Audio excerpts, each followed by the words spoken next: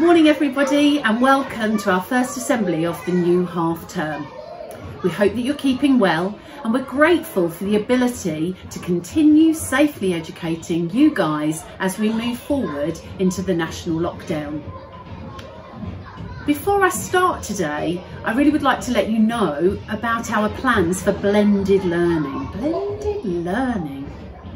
So blended learning is kind of a mix of the two things, learning in school and learning at home.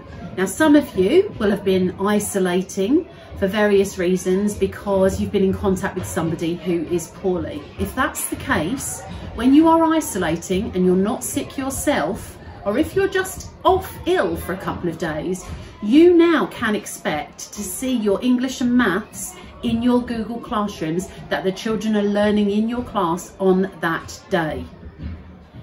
If your entire bubble bursts and you, your whole class and your teacher are at home, then you can expect your whole day's learning for the period of the 10 days, so you'll be isolated for 14 days, but the 10 days of education that you will not be in school, you can expect a full curriculum at home, again, through your Google Classroom.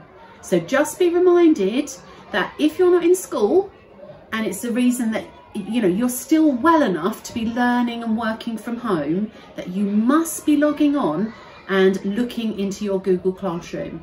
And you need to let us know if it's not possible for you to do that. So if you don't have a device at home or you don't have access to the internet, please ask your parent or your carer to let us know so that we can do something about that. Okay, firstly today, I'd like to introduce two of our house captains who will be sharing with us today about our learning power of the month for November. Hello, I'm house captain of Sycamore and I am your house captain in Oak. And this month's learning power is concentration. You can improve your concentration by and get more house points by concentration. By joining and listening, doing one thing at a time, sitting still and focusing on something, and showing that you care about your learning. Yes, I agree with you. Let's go. No. Oh, yeah. Yeah, there you go. So, when do you find it hard to concentrate? On my work, when friends are chatting and I can't concentrate on my work. Wait, what about you? When you have a refresher after you get out of bed and your blood sugars are all over the place. And then it's really hard to concentrate because sugar, unsolvable. Mate, what can you do to help your concentration? So, my tips for you guys is to do some brain exercise to help your concentration. Thanks very much, house captains. Hopefully, at our parents' consultation meetings last term, we all focused on which learning powers we want to develop this year. Concentration is such a valuable power to develop. It helps us to study, but also to be creative. It means we can not only have great ideas, but we can follow them through and put them into practice. Now, yesterday was November the 5th. Does anybody know the significance of that day? I think I can remember a rhyme that says something like, remember, remember, the 5th of November. Do you know why? Yeah, that's right. It was bonfire night. Normally, we might have had big events when people gather together to see huge bonfires and firework displays. Why on earth does that happen? Let me tell you a little story. In 1605, there was a plot to blow up the Houses of Parliament, to assassinate the king, to get rid of him. The plotters were Catholic and the king was Protestant, two different denominations of Christianity. The plotters were angry at the unfair way that Catholics were treated and wanted to take serious action. Their explosive plan was discovered and the leader, who was called Guy Fawkes, was captured. Around the city, bonfires of celebration were lit to celebrate the survival of the king, and this thereafter became a tradition. Over the years, the event has become less and less attached to its grim history. Now it has very little to do with politics and religion and is mostly about fireworks and bonfires. Now, before I share some poetry with you, let's hear from Mitzi Pecknold. Hang on, she's not there. It looks like the hall is empty.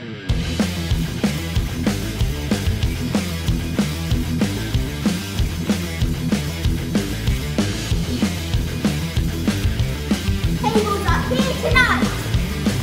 It's math time. Good morning, everybody. Today will go down in history because we have stolen Mitzi Pecknold's book, including the battle scores. What juicy gossip shall we unveil? Spoiler alert! The results of the battles last week were Galileo vs Da Vinci, which was a close battle where Galileo came on top with 12,740 points. Hawking vs Brunel. Hawking came on top with 25,815 points. Gandhi vs Rosa Parks, a really close battle, but Gandhi came on top with 23,120 points. And Mandela vs Malala. But Mandela came on top with 34,963 points. Let's find out what the next week's battles are. Spoiler alert! Next week, Da Vinci and Berners-Lee will be at each other's throats. Galileo and Brunel. That's a mix you don't want to get in. Edison versus Hawking. Rosa Parks and Mandela. Mandela obviously the best class in school. See if Rosa Parks can beat that. Helen Keller and Malala. Gandhi and Pankhurst, the phases, are looking for a champion. The rules are, if every player rocks on, the class gets an extra 5,000 points. Battles begin on Friday afternoon and finish on Wednesday night. And the only points that will count will be between 8 AM and 8 PM. So no sneaking at midnight and scoring an extra 1,000,000 points for your team.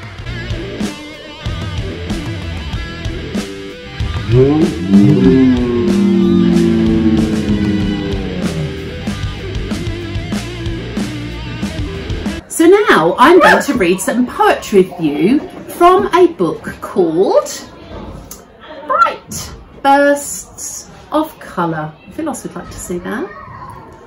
Can you guess why I chose this book? Bright Bursts of Colour.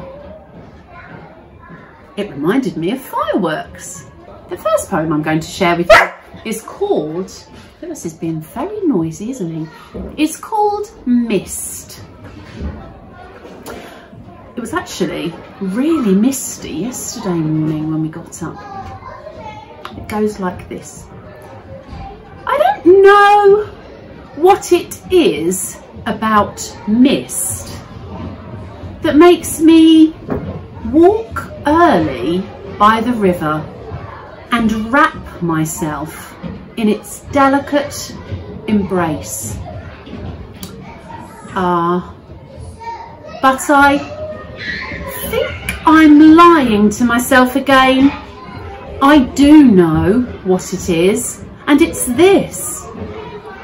Sometimes, if the light is just right, I can still see your face. The next poem we chose because it reminded me and made me think about our lovely doggy called Filos. And this poem is called Dogs with human names. Now, I don't know what you think, but I don't think Filos really has a human name, does he? But let's give this one a go. Dogs with human names. Dogs with human names really make me laugh. Graham's licking Granny's foot. Oh, Dave, you need a bath. Dogs with human names make me howl so I can't breathe. Elspeth's had an accident. Oh, goodness, Peter, please. Dogs with human names make me double up and giggle. Stop it, Mr. Stevenson. You needle me when you nibble. Agatha to Andy, Jennifer to James. I think they're great. Let's celebrate. Dogs with human names. Thank goodness you don't have a human name, Filos. And the last poem I'm going to share with you today is called When the Mask Slips. They don't happen often anymore, the mad minutes when the mask slips. But I love it when they do. Kitten again, she skids across the laminate floor in the kitchen, batting Mum's handbag straps like they're alive. Charges out the back door, scuds full pelt across the garden, diving at leaves, grass snapping, then stops, dead.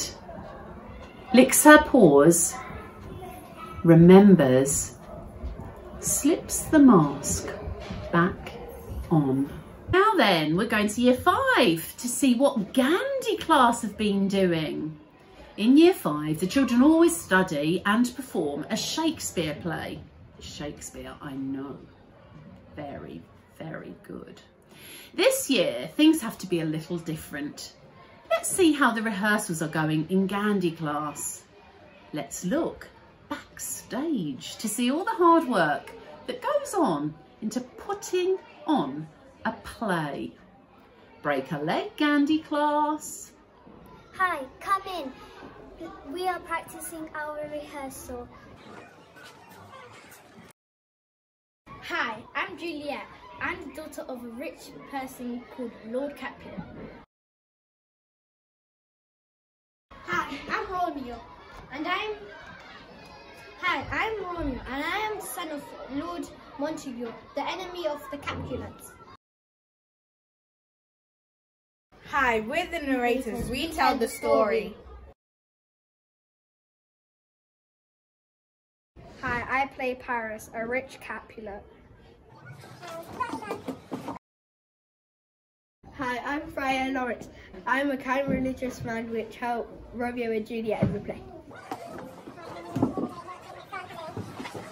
Hi, I'm Prince, and I tell Capulet and Montague off for making their son and daughter die.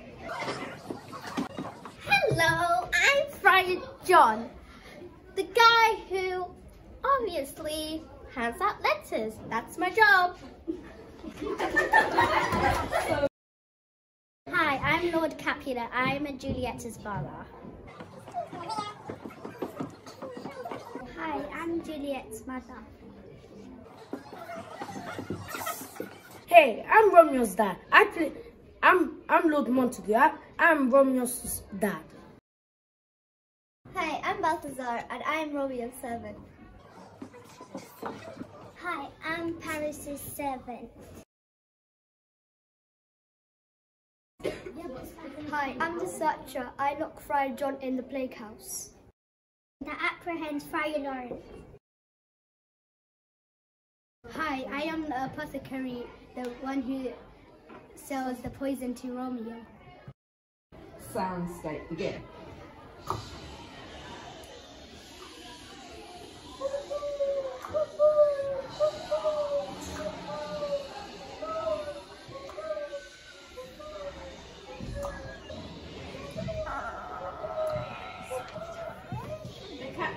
out in the dark and scary place.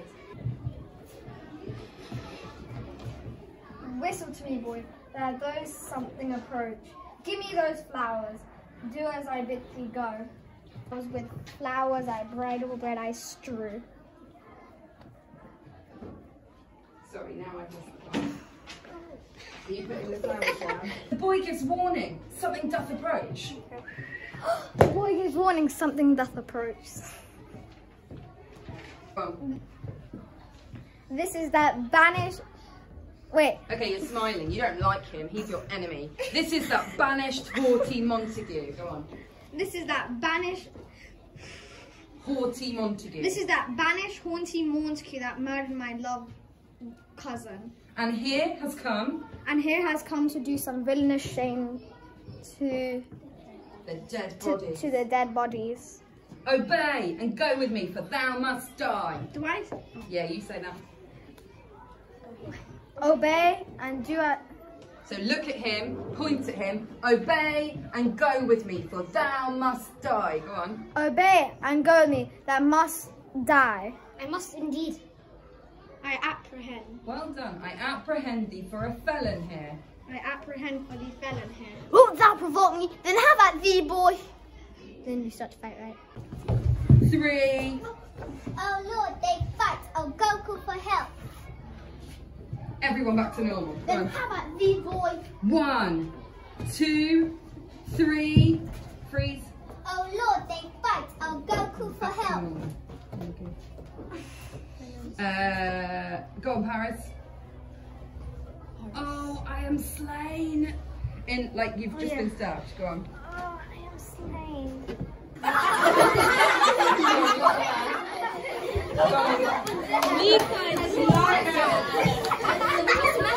Okay, so your last bit leaves room for Romeo. No, I think we'll fit in there. I think that's fine. Okay, so do you know when they do the fighting scene? yeah. Because he said that Bianca has to say oh Lord, they fight, but he's already dead. The hardest thing about rehearsing is remembering everything. Yeah, so you're just going to say, so really always got to face the audience. So start from Mercutio's Kingsman, off you go. Mercutio's Kingsman, noble Count Paris. Paris, set my everlasting rest. Eyes, look your last. Arms, take your last embrace. Heads to my love. Oh, we did that this morning. So you maybe take, I tell you what, eyes look your last. Maybe do eyes. Not too far. Okay. Miss Matty is giving us instructions to help us get better. I'm steeped in blood. What an unkind hour. So really slow it down. Go on. But an unkind hour is guilty for his lamentable chance. Oh, Cuthbert Freya, where is my lord? I do remember where I should be, and here I am. Where is my Romeo? State no question. You will watch his coming. Come, go, good Julia. I dare no longer stay. Go, get thy head, for I will not away. Yeah, To be a good actor, you have to follow the directors, like things the directors tell you, and listen very closely so you can learn how to do that. Yeah, remember you get the I like the rehearsal because it has fun rehearsing and it's do stuff for plays. Where be these enemies? Capulet, Montague. Now you're going to kneel down, aren't you? See what a scourge is laid upon your hate. that heaven finds means. That heaven finds means to kill your loved ones with joy. Other way round. To kill your joys with love. To kill your joys with love. Yeah, but remember everyone's gone by then. It's only you two are there by then. Everyone's gone by then.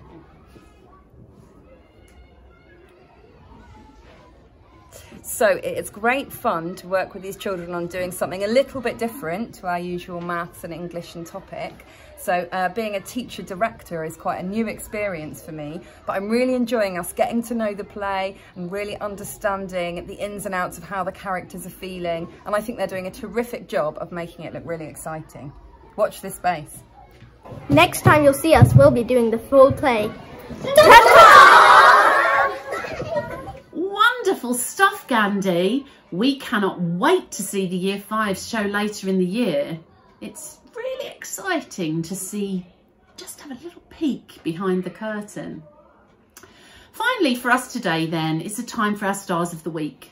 As always, we'll be sharing just the names of the stars, but you can find out the reasons that children have been awarded their stars of the week in the newsletter. Please take a look at the newsletter and we'll come around to drop off your certificates. And one thing I would say is that I am really, really sorry that I haven't done my Star of the Week lunch recently.